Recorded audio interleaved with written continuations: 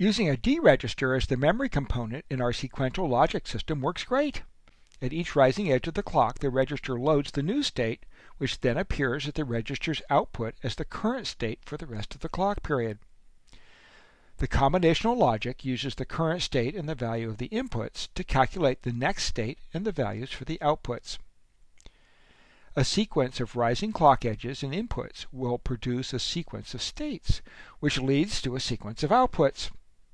In the next chapter, we'll introduce a new abstraction, finite state machines, that will make it easy to design sequential logic systems. Let's use the timing analysis techniques we've learned on the sequential logic system shown here. The timing specifications for the register and combinational logic are as shown. Here are the questions we need to answer. The contamination delay of the combinational logic isn't specified. What does it have to be in order for this system to work correctly? Well, we know that the sum of the register and logic contamination delays has to be greater than or equal to the hold time of the register.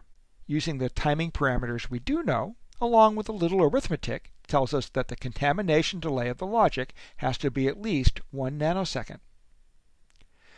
What is the minimum value for the clock period t clock? The second timing inequality from the previous section tells us that t clock has to be greater than the sum of the register and logic propagation delays plus the setup time of the register.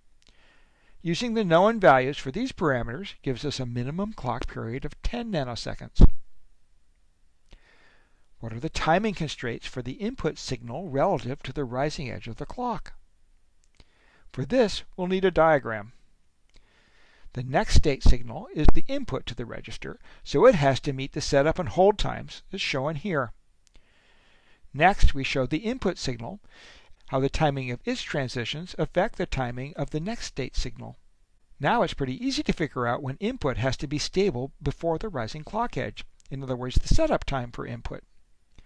The setup time for input is the sum of the propagation delay of the logic plus the setup time for the register, which we calculate at 7 nanoseconds. In other words, if the input signal is stable at least 7 nanoseconds before the rising clock edge, the next state will be stable at least 2 nanoseconds before the rising clock edge, and hence meet the register's specified setup time.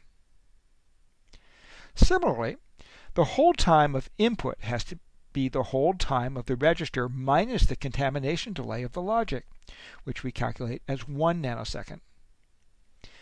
In other words, if input is stable at least 1 nanosecond after the rising clock edge, the next state will be stable for another 1 nanosecond, in other words, a total of 2 nanoseconds after the rising clock edge. This meets the specified hold time of the register. This completes our introduction to sequential logic. Pretty much every digital system out there is a sequential logic system, and hence is obeying the timing constraints imposed by the dynamic discipline. So next time you see an ad for a 1.7 gigahertz processor chip, you'll know where the 1.7 came from.